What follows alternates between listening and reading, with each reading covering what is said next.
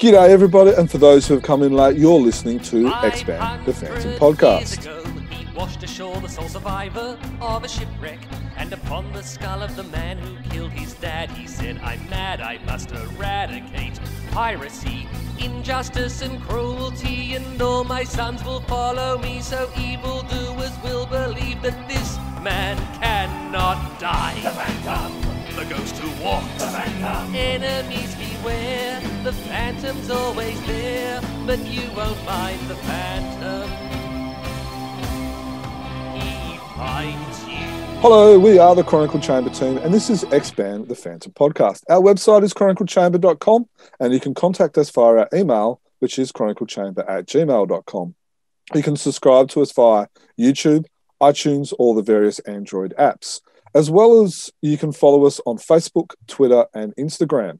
This is episode 191, and I get the feeling this is going to be a very popular podcast. But first, my name is Jermaine, and I am joined by both of the boys, Stephen and Dan. How are you going, gents? Yeah, I'm doing well, Jermaine. And yourself? Yeah, no, good. It's the middle of the night for you guys. Thank you for joining me, but I think this is going to be a very popular podcast. Well, it's certainly very popular with me already, and we haven't even had it. So I'm really looking forward to talking to King Features because there's been so many questions and so many times they've come up over the previous 190 podcasts that the chance to put some of those directly to a representative is very exciting. Yeah, exactly. I reckon I haven't been this excited since we interviewed Cy Barry. Trying to get through work and stay focused on work, but thinking and stuff like that, it's been fun, and then it's made the task of staying up to the middle of the night a lot easier. It was also Hawthorn winning the footy tonight was also a nice way to keep things easy as we stay up late tonight. Yes. I slept through the second half of that, Stephen. Sorry. So I slept through the first half. So, as you can tell, we're very excited about this podcast. And as Dan mentioned, ever since all our podcasts and ever since we've started this podcast, but also the website, chroniclechamber.com, back in 2007. 2007, that's 14 years ago. We've always wanted to talk to someone from KFS, and now we have that opportunity. So sit back, get that glass of milk, and I hope you enjoy the podcast. So joining us tonight for our podcast is going to be Tea. And so welcome, Tea. How are you? I'm doing great. Thank you for having me on. No worries. Thank you for joining us. It's interesting working through the time zones and being in different continents and stuff like that. So I was wondering, to get us started, just so we can kind of learn a little bit about yourself, because I've seen you on a couple of other King Features videos and stuff like that as well, but I don't actually know what your job is or what your background is or what you do or anything like that. So if you could just tell us a little bit about yourself, and then we can kind of go from there. Absolutely. So my full name is Tea Fougner. I am the editorial director for comics at King Features and Comics Kingdom, which is our subscription website, comicskingdom.com. You can go there and read all of our comics every day. And basically what editorial director means is that I work with a team of super talented editors. And credit where credit is due, they are the ones who read the comics every single day. So they read all the comics, they make sure that there aren't any typos, they make sure that all the art looks good, they give feedback to the writers and artists, and then those go out into the world. I tend to come in if there's a problem, if there's something that a writer or artist feels really strongly about not changing, when we get feedback to change something. And I do help a lot at the in the early stages with something like Phantom. For example, Tony DePaul will send he'll send little short pitches for the stories he wants to tell. And so I'll help out with those. I'll read them, give him a little bit of feedback on those if we think there's anything that could improve or that we want to hold off on doing. So that's what I do in terms of looking at the comic strips. I also work with our licensed book team, which is run by a wonderful person named Christina. And And I give editorial feedback on all of our licensed books. And I do the same thing for entertainment projects. So I'm kind of the in-house nerd. So I'm the one who looks at stuff and says, yes, absolutely, that fits with the theme of these characters, or nope, that, this is not something that it doesn't make sense for this character. The fans are going to throw a fit. We need to rethink this. And that's a lot of what I do. Okay. How many different titles would you work across, T? Over 60. And that's just the ones that come out every day. There's also a huge library of comics that have been discontinued that we still look at license projects for, things like Mandrake the Magician. We did a really wonderful short Mandrake series with a company called Stonebot last year. That's just great. It's about Mandrake's niece discovering that she has magical powers too. And so those are the sorts of things where we don't publish new Mandrake every day, but we do still do really fun stuff with that character because he's a favorite. Yeah, my local comic shop just got the third issue. They didn't get issue 1 and 2, and so I picked up issue number 3. And she goes, "Oh, you're interested in issue 1 and 2?" I said, "Well, of course I am." So hopefully I get those soon, and I'll be able to read the series in full. And was it 4 issues? Is that right? It's 4 issues. There's also a free prelude comic on Comixology, so that's really great. So it's done by a different artist than the books, but it's really fun, and it kind of sets you up with who the characters are, what's going on, and it's got its own sort of little contained story, so you could read that without actually reading the books if you don't have access to them. Yeah, I remember we discussed this on the podcast, and we wondered if it was going to be a bit of a backdoor entry for a new Phantom series, and maybe like a Young Defenders of the Earth kind of like crossover, but maybe we're something we can talk about later. So do you deal with the so I'm trying to think of, because a lot of our fans know of, say, for instance, Frew or Egmont and stuff like that, a lot of the Phantom fans. So do you deal with them directly, or do you deal with the representatives like Bulls, which is Sweden, and Merchant Wise, which is Australia? So I deal with our licensed book system where they send the stuff. Okay. So what happens is we get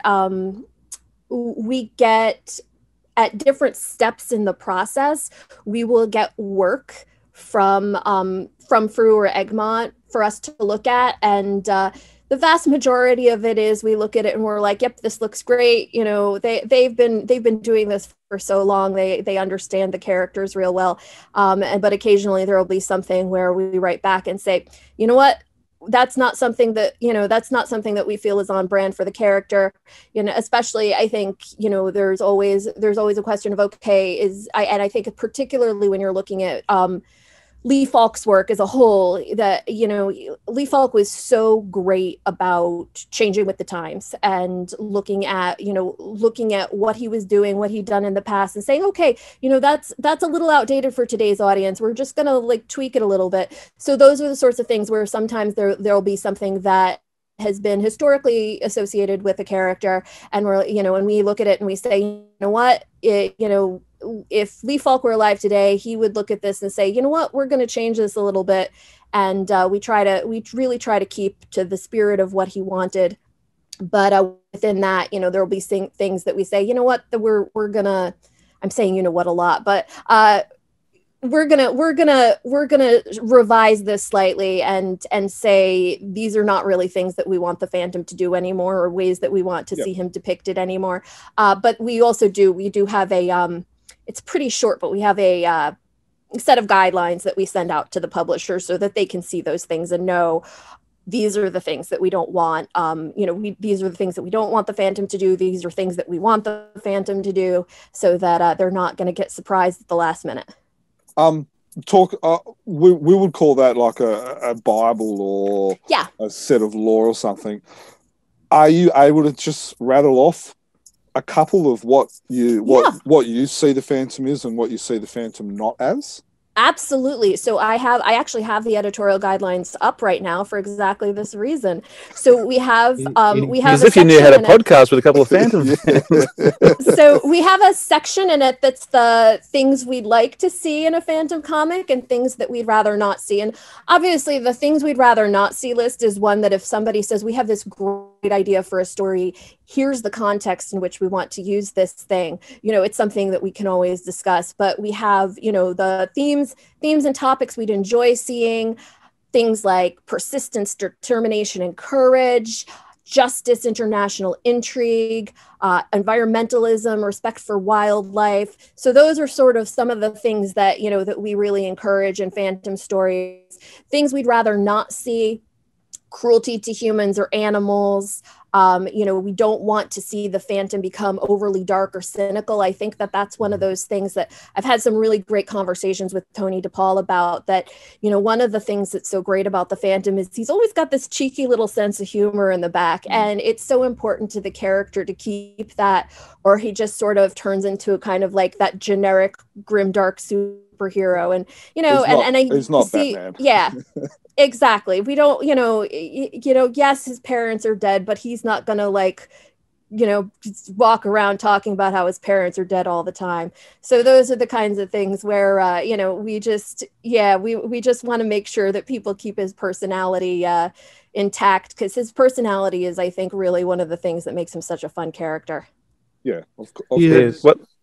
Oh, Dan, you were about to say something? Oh, no, I was just going to ask if you have similar guidelines around other characters and the Phantom universe in general, like the tropes. Do you provide a list of old jungle sayings, all that sort of stuff, or we don't get real prescriptive. It's really like the document that I'm talking about is like 4 pages. It's not a Bible in the sense of like a big heavy, you have to do all of these things, and this character only speaks without contractions. Don't have them say IT''s. I know a lot of licensed characters do work with those very big Bibles, but we also trust publishers to know their audiences and to know that some of those things read differently, especially with an international audience. They read differently in different countries, and you don't want to put restrictions on an international publisher that don't make sense for their community. Yeah, that's a good point. Yeah, cool. I appreciate you telling us a bit about that, about the Bible. We've talked about it before. I think we've even started drafting our own Bible as well, of like what we would like to see as well. So well, I would love to see that. That's the kind of thing that it would be super fun to to get a sense of what fans think are the like major trademarks of the character, because these are things that Tony and I talk about these things a lot, but but really he's just such a font of knowledge, and such a he knows every single thing I could ever possibly want to know about the Phantom. So I know exactly where he thinks the character is. I know exactly where I think the character is, but it doesn't necessarily always match what fans think or what fans want to see. Sometimes fans really want to see something change, and and that's not always something that we have direct access to. So did you read the Phantom when you were younger? Like, did you know about the Phantom before you came into this role? I did know about the Phantom. I hadn't read a ton of the Phantom until I got to King Features. I've been in King Features for 12 years at this point. So now I haven't read all of the Phantom, but I've read a significant number of major storylines. But I was a huge Flash Gordon fan. I had read tons of Flash Gordon. I'd seen all of the Buster Crabbe serials. So that one, and a big Prince Valiant fan. We didn't get Prince Valiant in my home paper, but so my grandma used to cut it out and save it for when I came to visit. So there's a bunch of King Features comics that I was just like absolutely enamored of from the time I was a kid. I was not a super big superheroes fan. And, and I think it's one of those things that, as I learned more, I remember the first time I sat down to start reading the very first Phantom storyline, and I was like, oh my God, it actually starts with Diana. This is the coolest thing ever. And it was, and it's really funny because I think now about what a big deal it was when the Sandman came out, and it was like, but the main character, where's the main character? In that very first issue, it was such a big deal that the main character took a while to appear. And then I look back at the Phantom and it's like, well, he doesn't show up until the end of the week of the first story. And, so it was something that you look at and it's like, this is so revolutionary for its time. It's so revolutionary in general. And it's something that I feel like more people should be going back and looking at today. Mm. Yeah, definitely. And starting off with Diana, don't know whether it was planned or not by Lee, but it really brings forward that family aspect of the Phantom with Diana and the Phantom later on getting married, which was, and it was pleasing hearing all those things that you listed off that you want to see in a Phantom comic. Because last podcast, a number of those sort of things were things that we were listing off too, as well as he's a family man. The family with a PH. That's the Phantom. Yeah, I absolutely agree, and I think the family aspect is so important. Yeah, and I think what you say is right. I think setting it up with Diana as that immediate that first POV character also just sets up the idea that the Phantom's not always the hero of the story, that a lot of the time, and as you go further into future, you have like sometimes Luaga's the hero of the story, sometimes Rex is the hero of the story. Now we've got the kids being the heroes of the story. I am just so in love with everything that Tony is doing with Heloise. I think the direction that he's taken Heloise as a character has been phenomenal and really interesting. And those are the sorts of things that really set the Phantom apart from a lot of other superhero stories, that it is so grounded in family, and that, and not just in family, but community as well.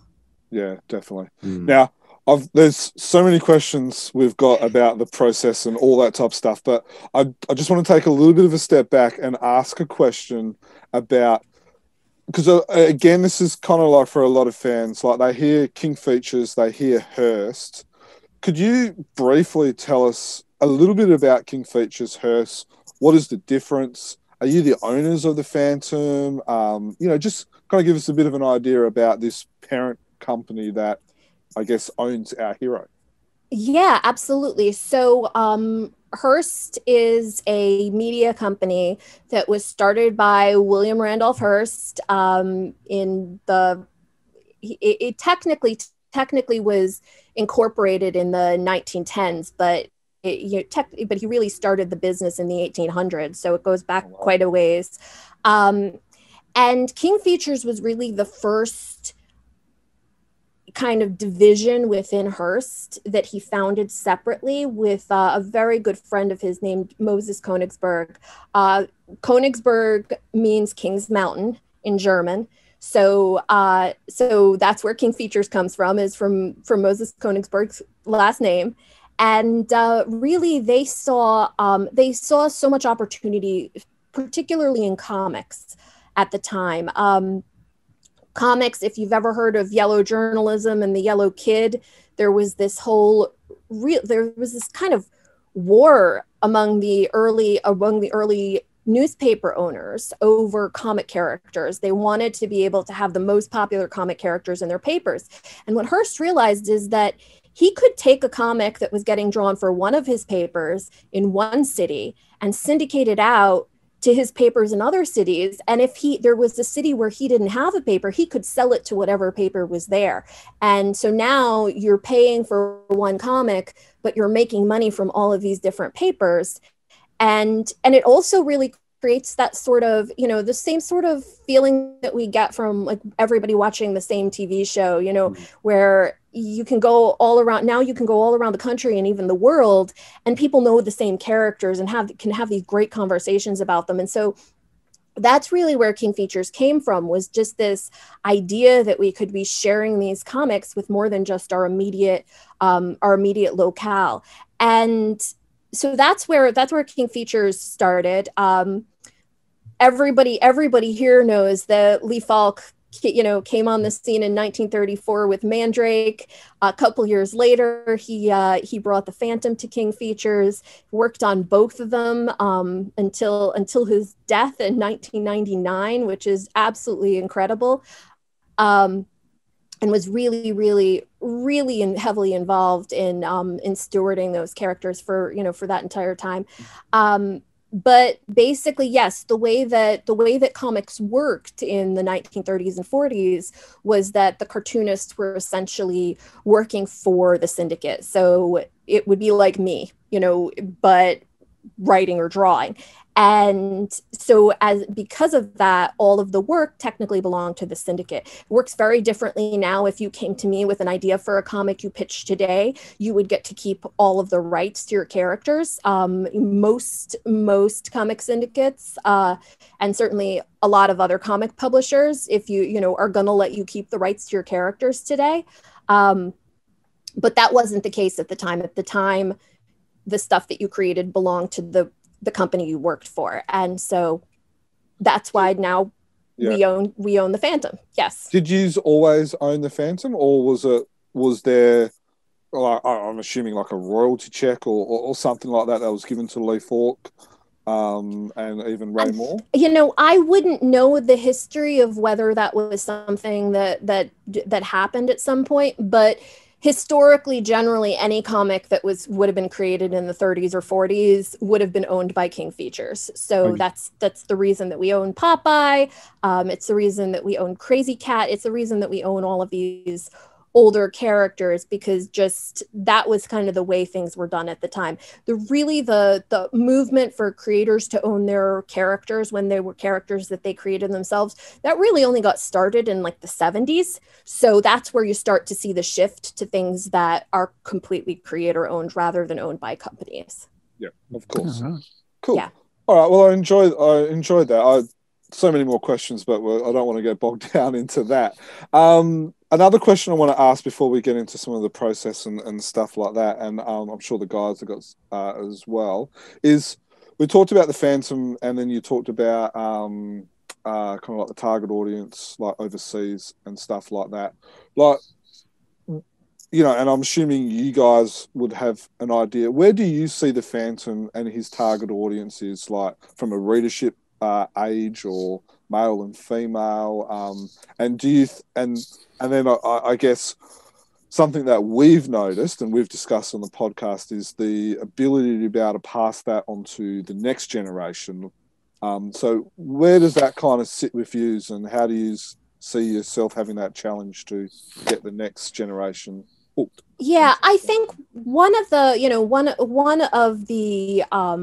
biggest issues we see is that the people who are reading comic strips in a print newspaper tend to be a much older audience, and that's for every comic strip that's in a print newspaper. That's part of why we're trying to develop more and more digital opportunities for comics right now. When and it's not, those fans are all tremendous and loyal and dedicated fans, and we love them. But in terms of being able to keep creating Phantom comics, we need a younger audience, because they're the ones who are going to be around for the next 20, 40, 50 years. So really we want to be able to keep telling stories. We want to be able to bring more people into those stories. And I think that's a lot of, I think one of the big things that you really need to think about when you're looking at bringing a younger audience to a character is, okay, are there characters within this story that younger people can see themselves in? And I think that's one of the things that I really love about, what Tony's been writing for Kit and Heloise, is that it does, they've been around for a very long time, but as teenagers who are kind of coming into their own and taking hold of their own destinies at this point, they really become characters that, I would hope a younger audience can see themselves in. You've got a coming of age story that I think is a pretty great one, frankly. And those are sort of, having those sorts of stories that people can really see themselves in is so important. And I think that's really, when we think about what the other things we want to do with the fandom, it's really going to be focusing on, okay, where can we create stories that lots of different audiences can see themselves in? You know, in this case with Heloise, you know, here's a story that young women can see themselves in. Do we want to do more with Julie? I love Julie. Julie is like, you know, particularly like the Phantom by Gaslight stuff. Julie's phenomenal. I want to see more stuff with Julie. That's always my anytime anybody dips into the Chronicles, I want to see more Julie. So like, and that's one of those things where, you know, when you have when you have this amazing female character, that's where you get, you know, more women being like, oh, this is super cool. You know, and I think like, obviously, like Diana's phenomenal on her own. She's always been a phenomenal character, but having a lady Phantom is also just like one of those things where I'm like, oh, this is great. I don't know if you've seen there's a Julie action figure now. Yes. Yeah, and yeah, so like that's one of those things where it's like, oh, this is the kind of thing that gets me really excited about characters. And so those are definitely the places where the more different types of people we can kind of help feel reflected in fandom stories, the bigger an audience we can get, and the more people we can get excited about the fandom, and the better chance we have of being able to publish fandom stories for a very long time. Okay, 100% agree, T. And that Reckoning with the Nomad story was one of our favourites at the time, you know, that coming of age. Oh, yeah. One of the challenges, and this might be going a bit deep, but one of the challenges the fandom has had historically is its setting in the, that stereotype that was established in the first 6 to 8 issues in particular of the Phantom as the Lord of the Jungle and, you know, the white man in the jungle. And how do you see the Phantom being able to empower people of colour? I think that there's a lot of ways to do that. And, and one of the things to think about is, okay, how does the Phantom reckon with that on his own as a modern day character? You know, that's not something that a previous Phantom necessarily would have had to think about. And I think that actually digging into those questions, okay, you know, what is the Phantom's role? What should the Phantom's role be? Should the Phantom really be a mantle that's passed on to a Black character at some point? Dynamite did a great series where Lothar temporarily becomes the Phantom, and I just love that series. I think it's a really fun story in and of itself. But again, it's another example of being able to allow more people to see themselves reflected in this character. Yeah, and I think most modern readers would very much understand that that stereotype of the Phantom is well and truly, you know, a product of its time of the 30s. You said before about Lee Falk changing with the times, and he very much did in this area as well. And I actually see there's lots of opportunities for, you know, as you said before, Luaga's often the hero, Garan's the hero. There's lots of opportunities for people of all walks of life to become the hero of the story. Yeah, definitely. And I think, I think we'll see more of that in the future. You know, I think that it's one of those things that I know Tony's very sensitive toward, and, he's, I think, been a great steward of the Phantom stories in the comic strips. And I expect that he will continue to be, because those are things that he's really sensitive about and really interested in exploring. And, I know he will continue to do a great job. Yeah. So we've talked a lot about like what Tony does with the newspaper. Yeah. He's doing an absolute amazing job. But do you have these same conversations with Egmont and Frew and, other publishers that may be publishing new content? Yeah, not ever to the same degree of depth, because we do know that we're talking to people who are dealing with different audiences, and particularly in different countries with different cultures and different issues that are really important to readers. And that's something that, that's really important to be sensitive to and thoughtful about. But we do, we make sure that they, that publishers understand our guidelines. We make sure that publishers understand who these characters are, that if there's a story that they want to tell that kind of goes outside of the scope of that, it's something that we're going to want to really dig into and think about. When we bring on new publishers to do projects, a lot of them really, really want to go in depth and do a lot of work on really exploring and understanding the characters for themselves, so that they can make good creative choices about them. So those are things that, we haven't done one with Phantom recently, but we've done a couple, for example, with that Mandrake book, we sat down with the Stonebot team and with Erica Schultz, who was the writer on that. And we had a whole bunch of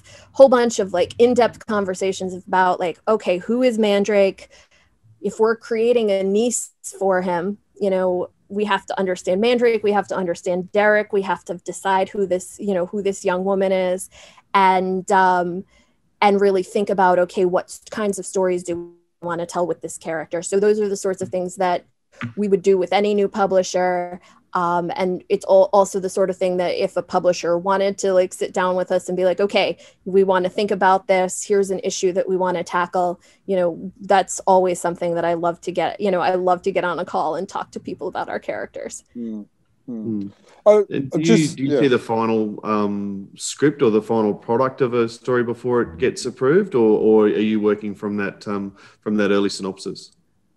So we do see finals of everything. Honestly, by the time it's a final book, most of the changes that we're going to see, we're going to ask for things like if we catch a typo, so that's, at that point, we really aren't going to ask for changes unless it's something that we feel is really, really not right for the character. But we generally look at the synopsis. We say, yes, this makes sense. If there's an opportunity to look at a script, we also, I'm sure you know this, different comic writers and artists and writer-artist teams work so differently. Sometimes there isn't a script. Sometimes there's thumbnails that get filled in with text later. And, so that's something where we tend to try to be flexible about what stage we see things in, so that we're respecting the kind of the process of every writer artist team individually. But we do like to see it a couple times throughout that process if possible, so that we can really give feedback. We like to see character designs for new characters or significantly changed characters, before they go anywhere, just so that we can make sure that there's nothing that generally, a lot of that is making sure that a character doesn't look too much like a character who's owned by a different company. We don't want to get in legal trouble, or just even looks too much like one of our own characters where we're worried about confusion. But so those are the sorts of things that we like to see. But once, then they kind of go back to the creators and they get to make changes as Sounds like you got a really good positive dialogue there, and you can there's good back and forth and constructive feedback.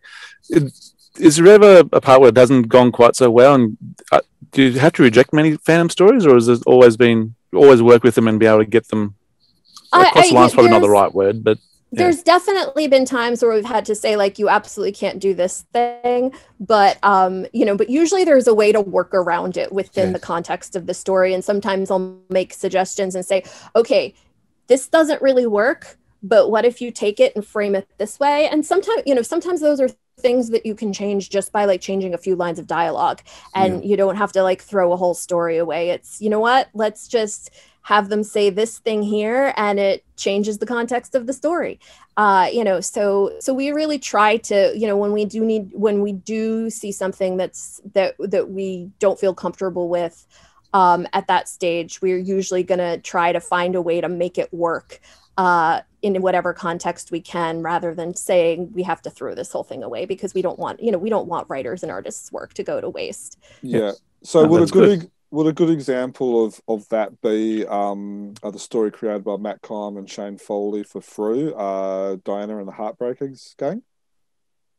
Diana and the Heartbreakers, that was one. That's the we so Diana and the Heartbreakers was one where the original version of the script was one that we had gone back and said, look, this is, there's some stuff that we would want to change to make this feel like more like the sorts of fandom stories we want to tell. So that's that's one where we looked at it and said, okay, here are some things that we would, that we'd want to see changed in order to get it to a place where we feel like it's a fandom story that is on brand and that, that we would want to see out in the world. Okay. Cool. Yeah, well, that story has just come out. It's received a lot of positive feedback. We had both Matt and Shane on an earlier podcast. And it was really interesting learning, I guess, the whole process about how it all went, and the finished product was beautiful. It was and that's really what we want to see is we want people to be able to create something that that feels like the story that they want to tell, but sometimes there's going to be stuff that we have to help kind of point in a specific direction.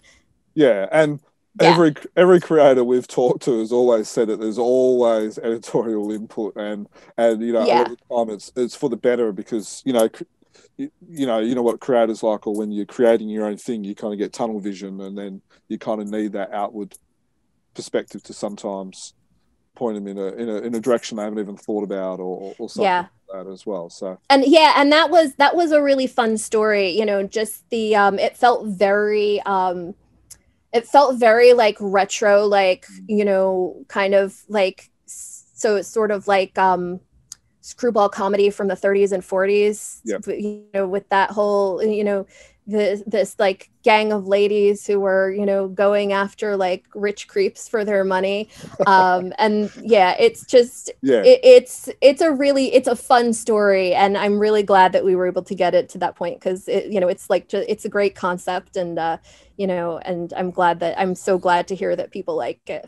Well, it's like Frew readers we kind of joke that there's a lot of older readers with the Frew readers. We call them Fawkists.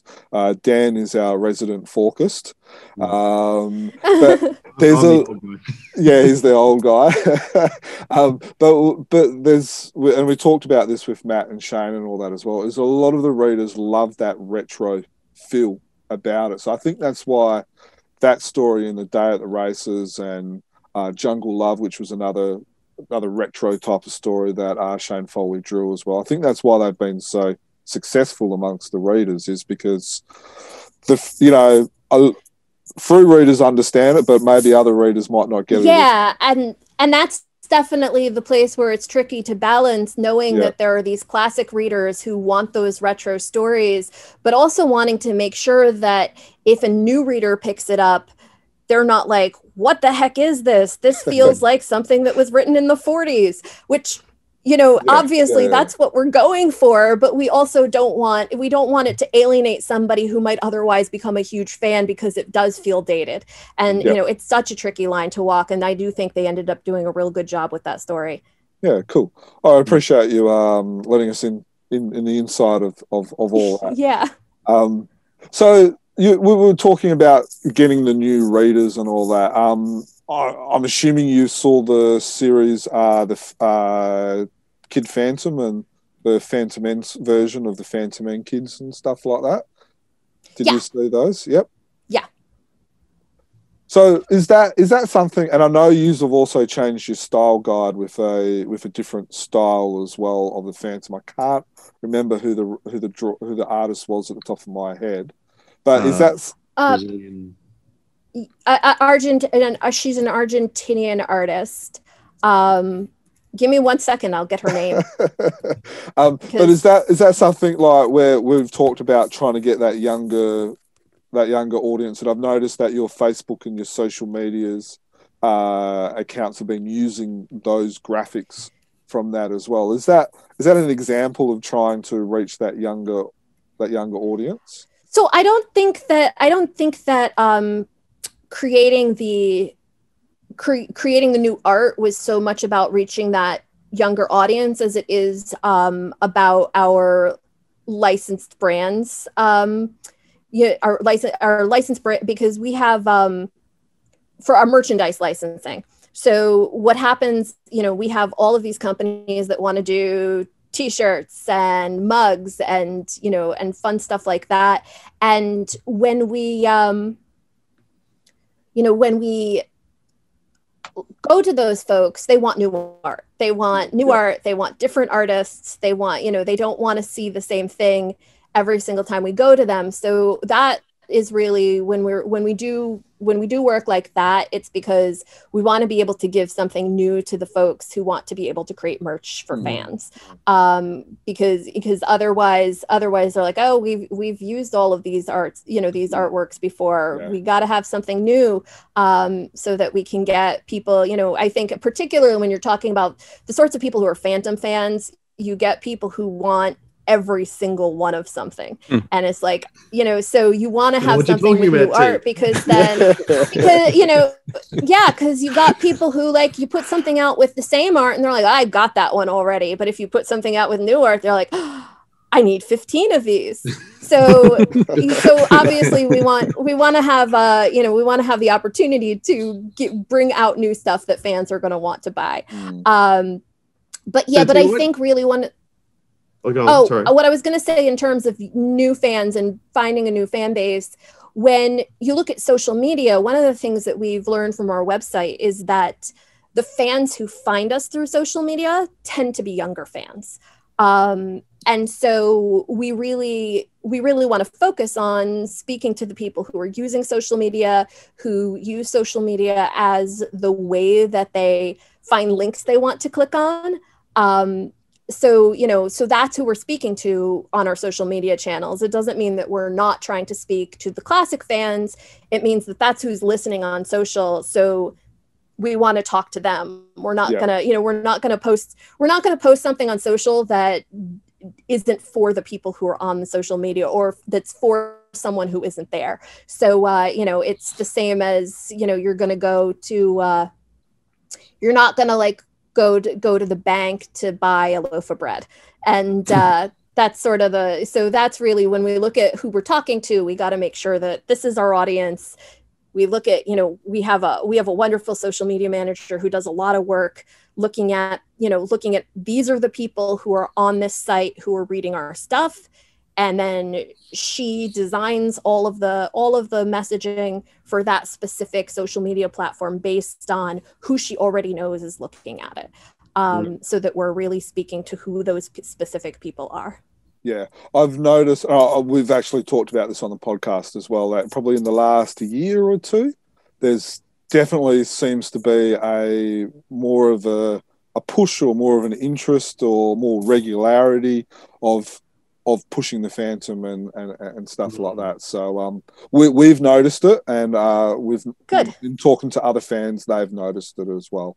And certainly the quality of the posts, it all seems really good, pointing back to the current story as well as other events of the day and that sort of thing. So yeah, certainly whoever's doing the social media at the moment is doing a very good job. They're not as good as our social medias. Let's be honest there.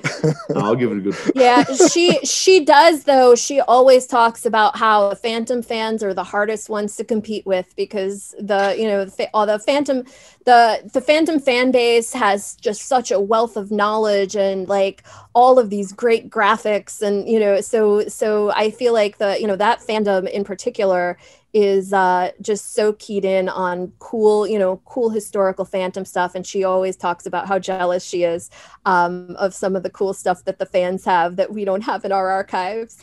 But yeah, we really do. We want, we know that there's a big Phantom fan base out there. We know that the people who are into the Phantom love the Phantom, and we want to be creating more content for them because they're an incredibly loyal fan base and they deserve it. We've been really trying to build more social content for Phantom fans and for Flash Gordon fans have been really our two big goals recently, is to, rather than just focusing on Comics Kingdom, has really been to, you know, bring in some social media support for those characters. We've seen a lot of renewed interest in Defenders of the Earth lately, which has been awesome. You know, I feel like all the folks who watched it when they were kids are coming out of the woodwork and demanding, you know, more Defenders of the Earth. We had a great toy line in Walmart with the Defenders of the Earth characters, and it's just so exciting to see, you know, interest in these characters, you know, is sort of growing. So is it the question? Oh, hang on, Jan. Before you ask the question that I know you want to ask, I want to ask a question. Okay. So we got these toy lines now that are in your Walmart or department stores. Is there any chance that we might see, you know, T-shirts and stuff on the Defenders of the Earth? So, you know, things like Phantom and Flash Gordon, Mandrake, hitting department stores as well? I know that if our licensing people have anything to say about it, absolutely. You know, but that's really, you know, it's one of those things that I know they would love to see more of that. I don't know if, you know, I'm on the editorial side, so I don't always know what they're working on, but I know that, you know, we've got a licensing team who loves Defenders of the Earth and wants to see more Defenders of the Earth stuff. You know, in a couple cases, probably so that they can wear it themselves. And, you know, and so that's one of those things where I think everybody at King certainly hopes so. And, you know, just if everybody who wants Defenders of the Earth stuff says stuff real loud, you know, hopefully we can get some. You heard it, fan base. Send your emails to. but it's interesting talking about Flash Gordon and on Comics Kingdom, because my local paper doesn't print the Phantom on a Sunday, so I go to Comics Kingdom on a Sunday, and always at the top you can see the Flash Forward strip, and I tend to always click on it as well before I go read my Phantom. And having said that, I really like the way that for the Sunday Phantom, you click on it and it then goes into like a vertical. Make sure I get my directions right. Yeah, vertical, and so you scroll it rather than having to try and pinch and zoom. So whoever did that up over there on the website, especially for the mobiles, great job on that on the Thanks. Sunday there. Yeah, we've been trying to, you know, one of the things that we've seen is our mobile audience is growing, you know, by leaps and bounds, and more people read on mobile. So we're trying to make our comics as friendly to mobile readers as they are you know, on desktop, because I think it's you know, that's really how people are reading comics, and that's what, you know, we want to make sure that they're fun to read however you're reading them. Yeah, well, both Frew and Team Phantom have started re-putting their comics on digital as well. Now, yeah, I want to go back to Defenders of the Earth. Before you do, Come on, really, Jim? I didn't see that you. I've already been pushed back twice. All right, come on, Dan. no, I was just interested in just tying together a couple of things you said there, T, about providing content to a lot more people, and we're also talking about merch and that sort of thing. One of the things about the Phantom, and Jermaine and I and Steve are all collectors, obviously. There just doesn't seem to be as much merch for the Phantom as there is for your Spider-Mans and your Supermans and your Batmans and all the rest of it. What do you put that down to, dear? Because we'd love to see it in stores everywhere as we see these Marvel and DC characters. I would put that down to those Marvel and DC characters being owned by much bigger corporations. And, you know, and that's really, I think that's really what it comes down to is, you know, we're, you know, Hearst is a big company, but we're like little scrappy, you know, we're scrappy and little next to, you know, when you put us next to Disney or Warner Brothers, and that's, I think, you know, and well, now Warner Brothers is AT&T. So there's definitely, you know, that's definitely one of those things where they've got, you know, and you've got, you're talking about companies that have their own movie studios. You know, we want somebody to make a movie. We have to, you know, walk, you know, go around and chat with lots of people and find somebody who's excited to do that. You know, I'm sure that, you know, they can just be like, hey, we're going to make a movie. You know, we're going to make a movie about Guardians of the Galaxy. It has a talking raccoon in a tree who only says one word. And, and it's just, and I love Guardians of the Galaxy, but, it seems like there's a lot more ease of getting these things to more and more people than a company like King Features has. So tell everybody you want to see a Phantom movie or a Phantom TV show, and and that's really the way to get more merch. Yeah. All right. Well, I think that's going to tie into there's about 40 questions I've got going. So do you, when you talk about the process of merch and stuff like that, and we'll be honest, we've heard what some people have said. There's always three sides of the story and stuff like that as well. Is it purely because there's unrealistic expectations from the person that wants to do it? Is it because as you said, you are a smaller company, so it's things aren't as set out as easy or clear steps as, say, a larger company, or could you, why don't we see it? Is it, why don't we see more stuff coming out? And why do we hear stories of people that, tend to go down that path and then they stop, or, I'm not entirely sure what stories you're talking about. So, so I don't know exactly what you're talking about when you say that. Again, I'm not on the licensing team. So I can't, so there's only so much I can say what I'm saying is conjecture. But yeah, I think that really when we're, what we're seeing is if there's demand for something, we can get a deal for it. And so that's really, make your wishes known, and our licensing team will be able to get a deal for it. Okay, so I think it's fair to say that the demand's not there at the moment, and that's why we're not seeing more products. Yeah, I would say that, for the most part, we want to see that demand, and that's where something like those Defenders of the Earth toys, it's so exciting to see those. But yeah, I think that's part two is focus, if you focus on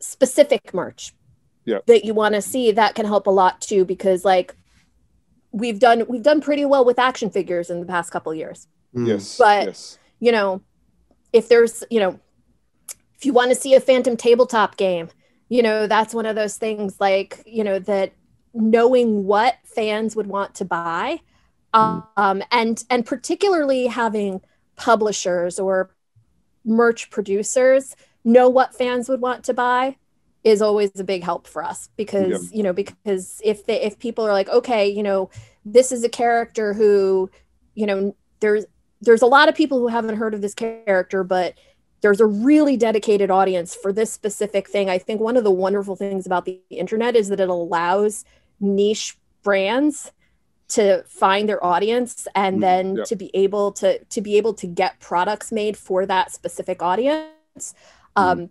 So that's where if you can get you can get an idea of, okay, here are the things that this fan base wants, and if those are things that you know of, and you want to drop us an email and say, hey, we know that Phantom fans are really looking for, I don't know, thermoses, then our licensing team, then our licensing team can go talk to people who make thermoses.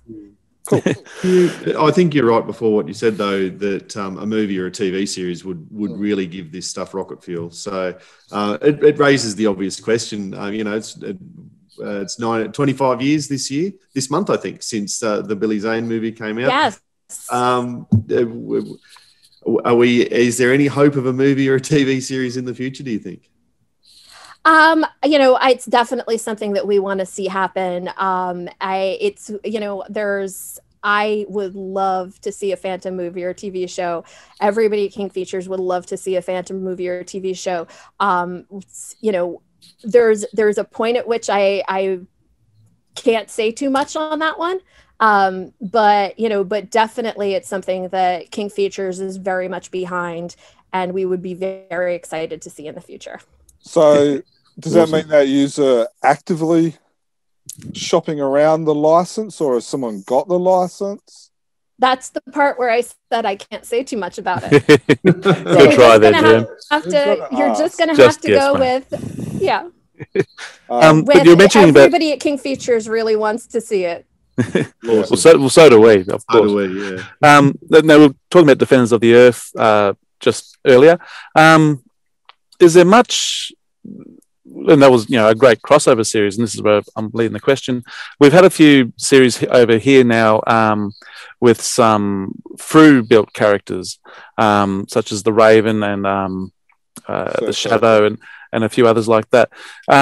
Is that something that you guys like to see, or like to see more of, or think this was a nice experiment, or is the jury still out on that sort of a crossover thing? Or do you want to go with more established characters again, like Flash and Flash Gordon and Mandrake? Well, when it's Flash Gordon and Mandrake, it's easy because we own them. Yes. So, so that's one of those things we love to do stuff with that crosses over our characters. I'm still really, really looking forward for the Phantom Rex Morgan crossover. I feel like, Phantom's got to go to the doctor sometime, right? So, I think, I think that there's maybe we can, get some of our cartoonists who own their work in on this and do Phantom and Zippy the Pinhead crossover. And there's a terrible crime spree in Dingberg that Phantom has to solve. But yeah, I think it depends on the characters. I think it depends on whether it makes sense, whether it's a good fit. I really liked the Raven story. I thought that one was really fun. So something so I think it really just depends on, is this something we want to do? There's editorial concerns and there's licensing concerns with things like that. So, so my answer is going to be on the editorial side, which is some of these stories are super fun. And it's really fun to read, and it's fun to see these characters interact, especially when they're characters that kind of one of the things that I love about the Phantom is because you can go back in history and you can do all of these stories from the 1700s and the 1800s. You have this opportunity to have him cross over with all kinds of fictional characters from history, and that stuff I love. So, I'm always going to be a little bit gung-ho to see more of it. When people when people are interested in doing it, because it's very neat to think about, okay, well, there would have been a Phantom who would have, could have possibly interacted with this, with, I'm trying to think, Dorian Gray, or, somebody cool that would be a really fun story to tell. And so that's one of those things that, if somebody's got a cool idea, I'm always going to be excited to read it. Yeah. And we do see a lot of those type of stories in, especially Egmont and Team Fancy as well. Yeah. What do you think about a character like Phantom Crusader then? Or there's certainly been in the Night of Malta, I think was an older Egmont story as well. So we've got the Phantom character set well before the first Phantom would have existed. Do you have, and conversely, our last podcast was about future Phantoms, so Phantoms that are well into the future or even well into the past before that fits in the 500 year chronology? Yeah, I mean, my take on that is, as long as it's presented as speculation, it's great. I feel like it's real important to keep Lee Falk's original, what Lee Falk's original, set origin story, that this is what happened, the first Christopher Walker washed ashore, he did his Phantom Oath. He built his, he built the Skull Chair and Skull Cave and all of that stuff. That's super, like, to me, that's super important to just be like, okay, this is where the Phantom starts. And right now, Kitten Heloise is about as far into the future as you can go and say this is definitely what happened. If people want to play around with like, hey, it's really, what would the Phantom have looked like if he'd existed earlier with the Phantom Crusader? What could the Phantom look like in the future? Those are all, that's all super fun as long as, as long as the people creating them are careful to frame it as speculation, as kind of Phantom spec fic, rather than this is definitely the history of what happened. Yeah, and I think we got much the same sort of thing from Andrew, who wrote I can't remember, Future Phantom. The Android. The Android, yeah. Yeah. So it's more like, yeah, it's a comic. You can do all sorts of things, but it's not like it's lore. It's just an idea that may happen in the future, but don't make it as gospel. And that's an interesting thing about fandom fans, and we've had this conversation so many times on the podcast about what is Phantom lore. And I'm firmly, and I'm not just trying to suck up tea because I'm firmly on the record with this, but I regard the newspaper strip as lore, and anything else outside of that differs from that is speculation or wrong. Whereas Germ's probably a little bit more open-minded than I am. Is that what you measure everything against? You've mentioned Lee Falk and Tony DePaul a number of times, obviously, but if it doesn't fall within what they might have created, then it's that's when it starts to tread into dangerous areas. It depends because Tony's pulled stuff from the Frew and Egmont books and brought it back into the strip. So I think I wouldn't say it's dangerous. What I would say is that it's not necessarily canon, and it's something that, for example, if somebody at Frew wrote a story and somebody at Egmont wrote a story that conflicted with that story, that's great. Within that, it's fine. Like, there's definitely fans who I know get frustrated when things don't line up perfectly, but, our licensed book publishers can write the stories that they want to write within the worlds that they've created, and they don't always need to line up because we're licensing the characters to do what they want to do with them, and they might want to do different things occasionally. But I do think that when it gets to okay, what's the official lore, what are we working off of when we talk about where the Phantom's been and where the Phantom's going. The stuff that is in the comic strip is the stuff that King Features tries to maintain as here's what's happened, here's where everybody is, and here's where everybody's going. So it seems like, from what I understand, and I might be understanding this wrong, that it seems like Frew and Egmont are kind of not as much under control of you. They're kind of sort of free to do their own thing, or they've got looser. Yeah, that's one of those things where, again, like I said before, they've got these incredibly loyal audiences who aren't newspaper comic strip readers. They're Scandinavian and Australian comic book readers, and that's not the same audience, and we're not gonna try to make it be the same audience. There's a degree to which we want to make sure that if someone who's that if somebody from one place picks something up somewhere else, that they're not like horribly offended by it, or it's not the brand that they expect. I think one of the examples I always talk about with this is the DC character Starfire,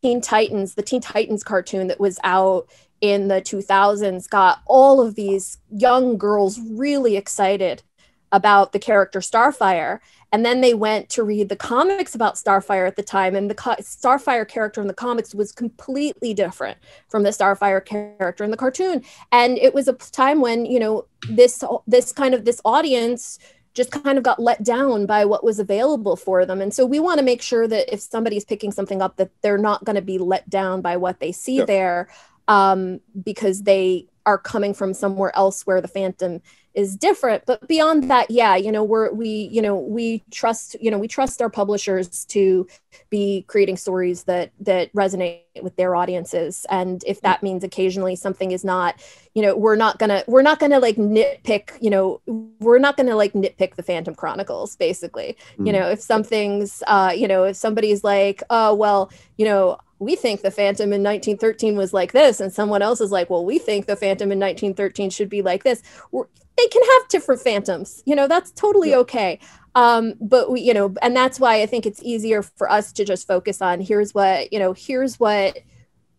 we control, here's what we write. And, if things go off a little bit, that's totally fine, because they're really for different audiences. We just don't want somebody to pick something up and be shocked or uncomfortable with what they see, because it's not what they're expecting from the Phantom as like a comic book brand. Okay, so we're talking about shocking, and I'm sure this is maybe where Dan's going, is one of the things that we've disagreed and we've been quite shocked, and there's even been a good discussion or two, is Sandal Singh and her son, Nadir. Now, I'm assuming you're aware of this? I am aware of this, yes. So, from what we understand is, if this story plot came to you now, it would be rejected. But would that be true? I would say, I think if this story plot came to us now, we would probably chat about it and figure out a way to to make something work that, that appealed to the creators, but didn't fall outside of the guidelines that we're trying to create. Because I feel like that's one of those things that there's, when you get around the table and brainstorm, you can always come up with something cool. Yeah.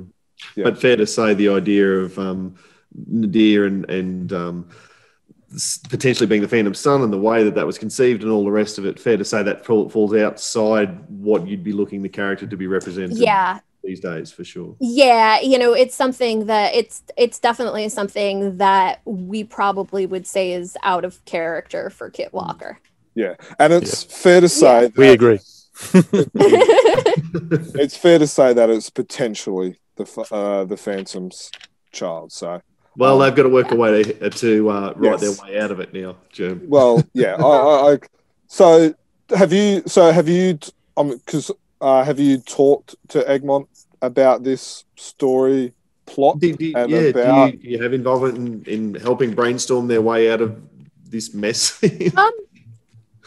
We haven't had that discussion yet, but I'm sure we'll, at some point it might come up. If we'll.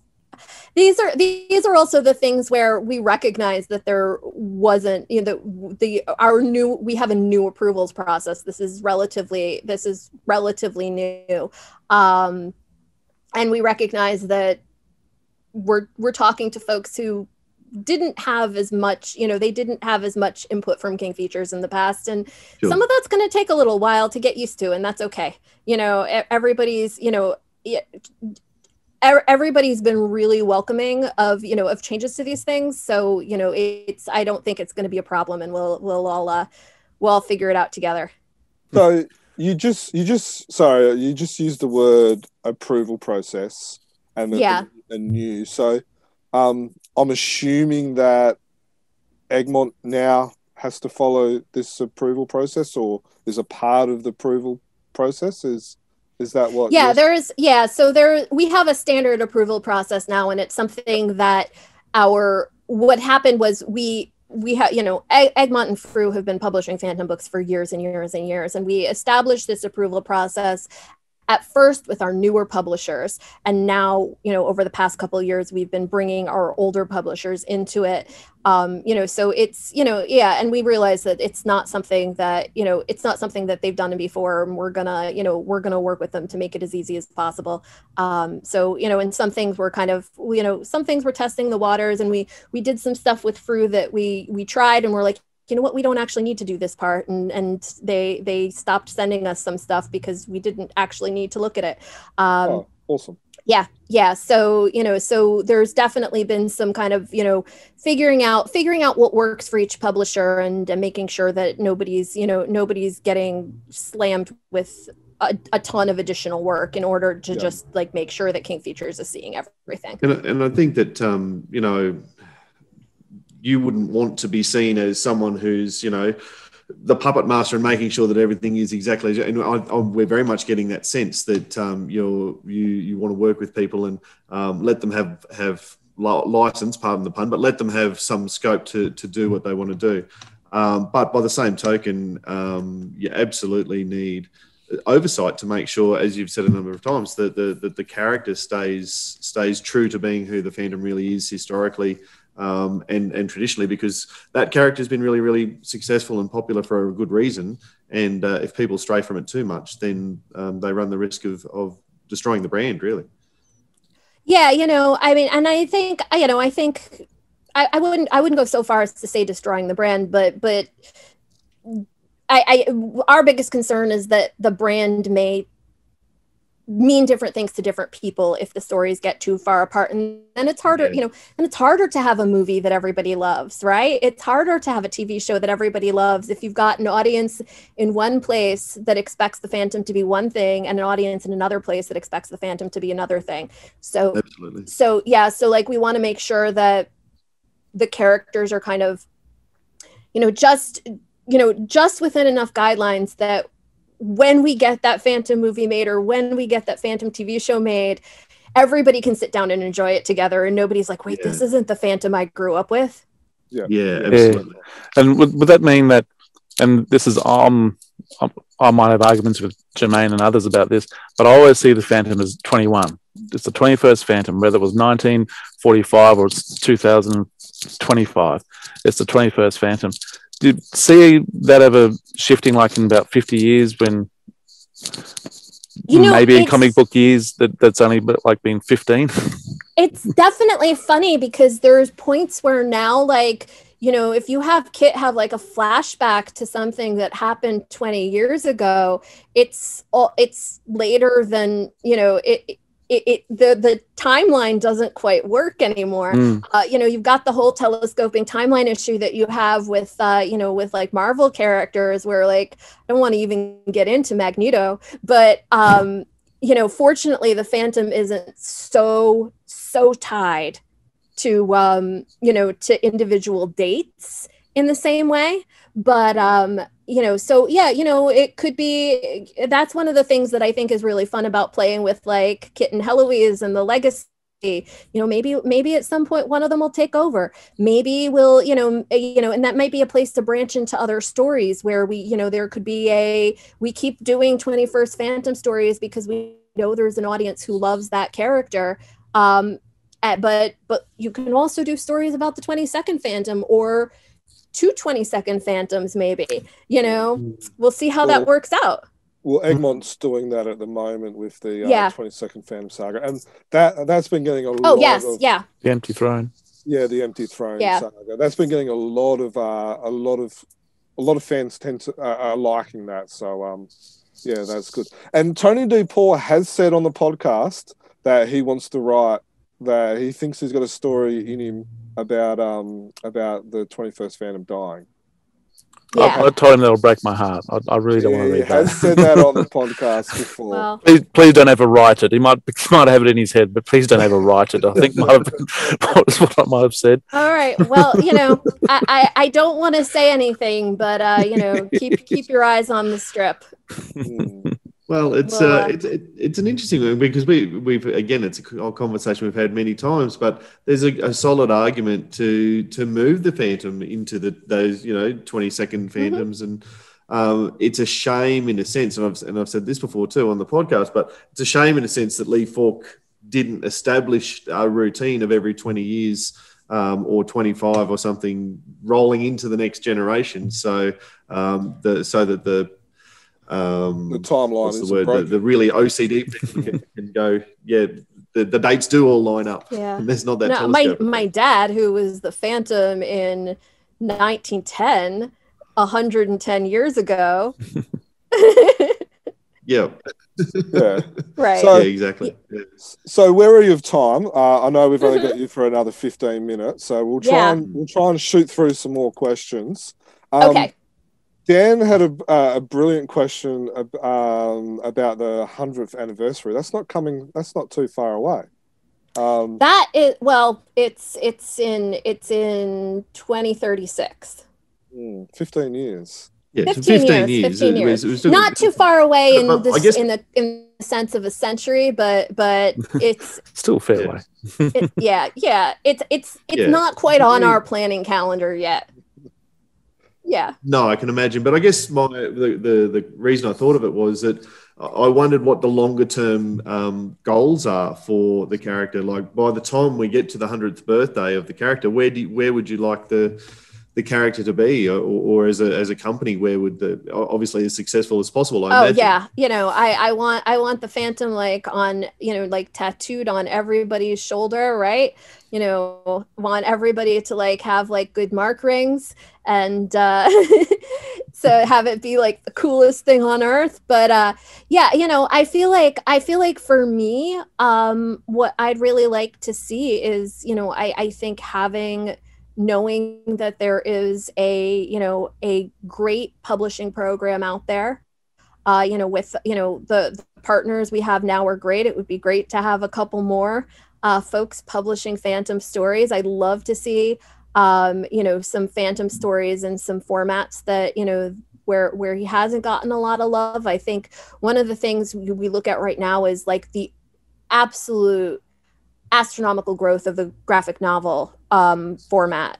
I'd love to see something in a graphic novel format. I'd love to see something in and I hesitate to use the word manga because I don't necessarily mean manga style art, but in a manga book style would be wonderful. Those are so easy to take with you and read on the bus, and that's a format that a specific younger audience is really into in terms of something that, again, they can stick in their purse and read it on the bus.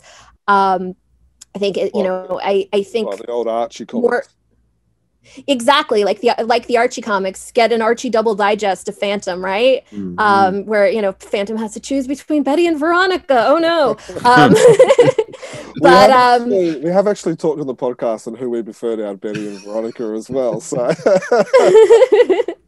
so I feel like there's, I feel like taking the Phantom into some other publishing formats would really be the thing that would excite me the most. I think it would be a great way to bring new audiences on board, but also to tell some stories that you can't really tell the same way in a short form comic. I think, or a comic strip. I think, you look at the old novelizations, it would be so much fun to take some of those novelizations and turn them into graphic novels. So you'd have this kind of we took the serial story, we turned it into a novel. We're taking the novel and turning it into a long form comic. That would be the coolest thing on earth. It pleases me that you talking about this. I was going to ask a question along this line because 10 or however many years ago when Kindles came out and everyone started reading their books digitally on a handheld device and bookshops started closing. But this is my own observations. I see people buying books again and actually having the hard copy of it. And so to hear you talk about having a digest size or a graphic novel and looking into that market and getting people in, I do like that idea, and I hope that does come to fruition. Yeah, I think it would be a ton of fun, and you can sell those digitally too. There's a huge digital market for graphic novels, and there honestly, Phantom webtoon would be awesome. Have a doing just a Phantom comic in that in that Korean webcomic format where everything scrolls up and down, like we're trying to do with the Sunday comics, but doing a long form story like that would be super fun. So those are the sorts of things that I think would be really exciting to get some publishers on board for. I liked what you did with Flash, where you got the artists to do their own interpretations of Flash, like there was Massimo Gambero and so maybe that's another avenue where you can kind of have these little web comics of the Phantom. And yeah, that's such a fun project. We did it with Popeye a couple years ago as well, and it's so much fun to like get like classic artists like Massimo Gambari, and then get some newer folks, like some web cartoonists and web cartoonists, animators, graphic novelists who are coming from completely different perspectives on comics to all take these classic characters and do their own spin on them. It's I love everything that they do, because every single one is so different. And that's when you that's when you can introduce like the Flash or the Crazy Cat and all those other type of characters that wouldn't fit in a Frew comic, but in a little fun little web comic, they quite easily go together. Yeah, it's a lot of fun. My local comic store guy wanted me to ask about American license or American produced comic books, because he reckons that certainly the Dynamite, the Moonstone before it, even the Hermes Press recently, the newly created stuff, all flies out the door when it arrives. So where are we? Oh, I guess this is a license question again. I'm sorry, but it's a licensing question. Yeah. I don't really know. I know that it's something that our licensing team is working on. They would love to bring somebody on to do some more Phantom stories. But I don't know exactly where that is or who they've been talking to lately. So I can't give you much more information. That's fine. It's just that the American market seems to be a difficult one for really long-term producers of Phantom comics. With Moonstone, I think over 15 years, Germ, being about the longest period of time that an American, and then you compare that to Egmont and Frew, which have been going for forever plus years. Yeah, definitely. It was a real pity that Moonstone lost the license to Dynamite, because Moonstone were doing such a great job. Even fans now talk about it. We've had Moonstone creators on the podcast, and they're always popular podcasts and stuff like that. And people are still trying to hunt down the comics and stuff like that. So, it was a real shame that we lost Moonstone. See, that's super helpful feedback for me to know. So, because that's something that I will, I can definitely let the licensing team know that, and, make sure that they're aware that there is definitely an appetite among fans for more of those, or at least whether it's more from Moonstone or more comics similar to what Moonstone was doing. Yeah. Well, you've got our email address. Yeah. So we're more than happy to give you our opinion, and we give our opinion all the time on the podcast as well. So and it's always Jane's been sitting on the fence lately. I know we're cutting in. I know we've only got a couple more minutes. So guys, we've got one more question each, and then we better say goodbye. So Steve, you got a question? I've actually got no more questions. Everything I've wanted to ask has been asked, really. Yeah. So I just want to say thank you for your time and thank you for joining us today. Yeah, thank you for inviting me. This is super fun.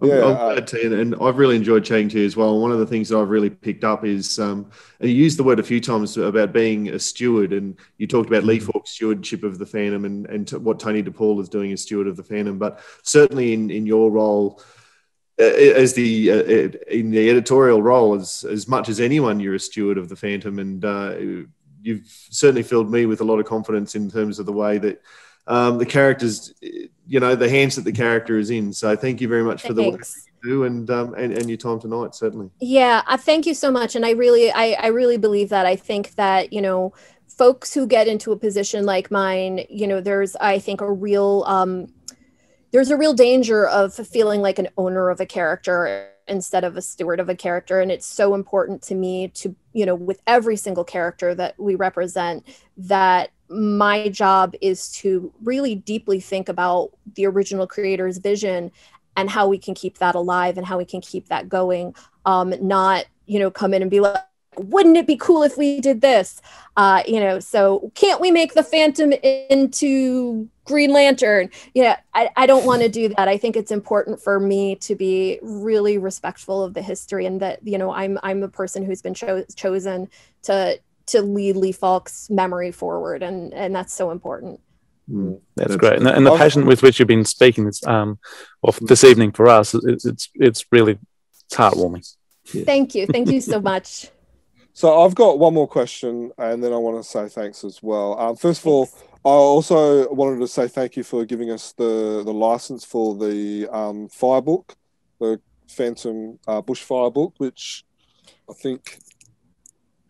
Oh yeah. This one here. Yeah. Yep. I wanted to say thank you. I'll hold up mine, but I'm sitting in my car. Yeah. I mean, I didn't give it to you, but you're welcome. From King Features, you're welcome. Yeah, on behalf of us to King Features, whoever that was, you're the only person we know, so you get, you get all the thanks. So yeah, just thanks for giving us the license to be able to do that book. That was a lot of fun. I'm not sure if you were aware, but we raised over 25,000 for. Oh, congratulations! That's amazing. I'm so glad to hear that. So yeah, and then my question is as a collector, and you can probably see this is half of my room that I'm in at the moment. Is there a secret room or something at King Features or something that has like a copy of everything? So there is a secret room, but it doesn't have a copy of everything. Most of the collectors actually have more stuff than we have. Wow. Yeah. So I honestly, like, we do have a sample closet. In the sample closet, we get samples of every piece of merch that's going to go out. And and we approve them the same way that I approve the books. We have someone whose job is looking at the merchandise and saying, okay, yes, the Phantom looks correct. That's the correct shade of purple, or no, the Phantom doesn't wear green, or whatever. And he looks at all of the merchandise and approves it before they mass produce it for people who want it. And so we do have a room that has a lot of those samples in them, but every once in a while we need to make room for more samples, and we do giveaways at the office, and folks can come and take the stuff that belongs to their favorite characters. So I've got a lot of Crazy Cat stuff. You can't see any of it right now, but I have a lot of Crazy Cat stuff. I've got a bunch of Flash Gordon stuff. I have a couple Phantom things. I've got a Barney Google statuette. So we've got some fun stuff, and it's one of the best things about. Oh, and it's not one of the best things, but it is one of the fun things about working. Sounds like the best. There's got to be good perks. Yeah. Well, if you ever have Phantom stuff that you can't get rid of, we're more than happy to use it as prize. We can send our postal address. More than happy to use it as prizes for our website and stuff like that. We do a lot of prizes and that. But yeah, thank you, T, for joining us. It was a great pleasure. Like we said at the intro, this is something that a lot of fans, us included, have wanted. That's so great. Wanted to be able to hear from you. We wanted to be able to talk to you because we have a lot of people saying, "Oh, what about why did King Features do this or why is this?" And it's just good to be able to, I guess, hear it from the person who actually is there, and to be able to either correct us or give us more insight and set the record straight, that you're not some meanie in the Silver Tower, that you love. Oh, I don't know. I can be pretty mean, but thank you so much for having me. It's been an absolute pleasure talking with you. It's always amazing to talk to fans who have such a deep love for a character like the Phantom. It's just really heartwarming. So thank you so much, and have a great day. You too. Thank you for joining us. Yeah. All right. Thank you so much, T. Bye. Okay. Thank you, T, for joining us. Thank you for giving us an hour and a half of your time with the podcast. Boys, was that good or what? Oh, it was an hour and a half, but it flew past. I was just, it was just wrapped to hear someone who is so across the Phantom and the Phantom world and all things and every story we brought up. Yep, I know that one off the top of my head. I know the plot line you're talking about. Really love talking to experts in their field and someone with passion. And you said that at the end there too, Steve, the passion that with which she was speaking. It was fantastic to listen to. Yeah, and especially when she's got at least 60 characters who are in print that she's got to be aware of. And so she obviously did her homework for us, and I found her awesome to talk with and to listen to. And yeah, the time flew. Like I was watching the time, when we started, geez, we're going to fill this hour and a half, kind of wrap it up in 30 minutes, 45. She was speaking really well and answering questions that we hadn't had a chance to ask yet. which is always great. What you want to hear, what you want in an interview, when they're already answering questions that you haven't had an opportunity to ask yet, which just goes into that passion and that knowledge of the character, which is so good and so pleasing to hear. That the people up in head office are like that, and it's not to say that. I think she mentioned at some stage, she can be pretty mean. I'm sure there are some robust discussions sometimes between publishers or story creators and that sort of thing, but and no matter what their differences are and they clash, and this is true, and I think in any industry, if you're clashing, that's great, as long as you both have this goal of this character or whatever you're into becoming greater, and you might have different ideas of how to get there, and that's where the discussion and the dialogue comes into it. So to have these processes now for Frew and Egmont, as well as these, whoever new decides to publish, I think is a good idea. So they want creativity, but they also want consistency in the character. Yeah, and I think that's the good thing about having that new process is it allows the guidelines to sort of be, set, as you say, and then, you can still push against the boundary, but there's those guidelines, and I think it's a good idea having a similar process for every creator. As much as maybe Frew and Egmont don't like it as much, I think it is. I think it's going to be good. I think when we sorry, Dan, you go. No, I was just going to say, I think that in the fullness of time, there's going to be some teething problems, particularly with Egmont, who have had so little oversight over such a long time, since the 1970s, or 60s, since they've been creating their own stories, and very rarely had, to deal with editorial control from King Features. So, of course, there's going to be some teething problems, and there's going to be some concerns with process to begin with and that sort of thing. But long term, I genuinely believe it's for the best. And for all the reasons I said, as we were saying goodbye to Tea there, is about keeping that stewardship of the fandom and so that it does go comfortably for 100 years and well beyond. Yeah. It's the same character that we love now. And like T mentioned as well, I think she alluded to this, I don't think she actually said it out as specific in regards to this approval process, particularly in regards to Frew. You no longer have to send us that stuff. I think they went very hard. By the sounds of it, they went hard early, then realised we don't need to see that. You guys have got that covered, and dial it back. And it's the same as in teaching. Dan, you go hard early, and then you can always dial back. It's hard to dial up. Yeah. And I think with Tony, Glenn, and Andreas, who are kind of like the head creators of the newspapers, Frew, and also Egmont, you don't really need to be too hard because Tony's been writing fandom stories since the mid-90s. Glenn's been a fan since the 50s. He won't like me telling everyone roughly how old he is, but and then Andreas has been a fan since the 80s and early 90s as well. So these are three guys that know their fandom as well as us, and in some cases maybe even more. Hopefully better. Created the story. I hope better. So these are guys that are they're super fans. They know everything that's going on as well. So I think that makes their life easier because they don't have to be harsh because they have the best interests of the fandom in mind as well. And I think when we listen, and I'm going to be listening back to this podcast because as she was talking and being mindful of the time, I'm like, I want to ask this question. And then I'm like, nope, can't ask that question. And, and I'm sure there's going to be plenty of other people out there, including us and our listeners who are going, what about this question? Why didn't you ask this question?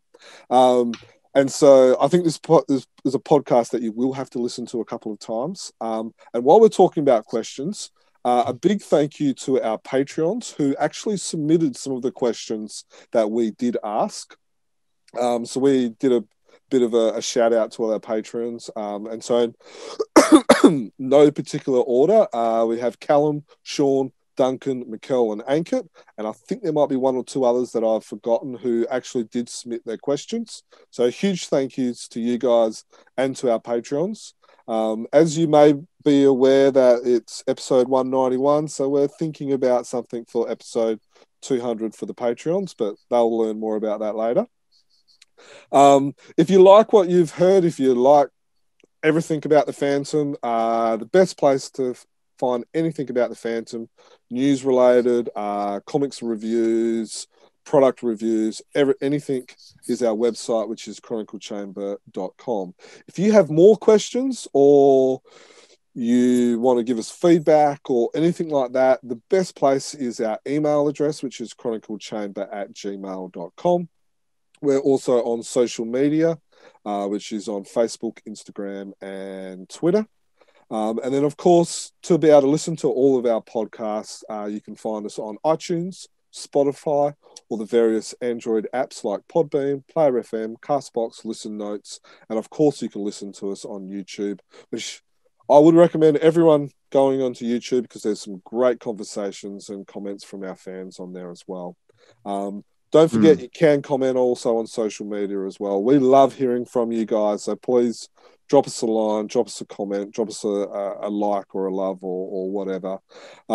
Again, or a critique, help us be better. Yes, a critique. Critique may be better via our email, so that way I don't look like total dunces. But again, special thank you to T and Marley for helping us organise tonight. Dan, Stephen, thank you for staying up well past your bedtime. For myself, nearly time to wake up. Well, I will say, Germ, congratulations to you, mate, because I know that you've been, as you've said, we've all been wanting to talk to King Features for a long time. You actually have been in conversation with people and working your way up through the system to get to T over months and months now, setting this podcast up. So well done to you for your persistence and getting it off the ground, because it was a fascinating conversation to be part of, and I really hope that people enjoy listening to it as well. So kudos to you, mate. No worries. Thank you. Yep. We're here for the fans, by fans, for the fans. And now, Jem, there's another challenge. We've spoken to the editor. Now we need to talk to someone in licensing. Yes, we do. And you may notice we're all wearing fancy. Well, I'm not, because I'm dressed for the weather. Yes, but everything's licensed here, that's for sure. From us, thank you. Happy Phantoming, guys. Happy Phantoming. Happy Phantoming. And upon the skull of the man who killed his dad, he said, I'm mad, I must eradicate piracy, injustice and cruelty, and all my sons will follow me, so evildoers will believe that this man cannot die. The Phantom, the ghost who walks. The Phantom, enemies beware. The Phantom's always there, but you won't find the Phantom. He finds you.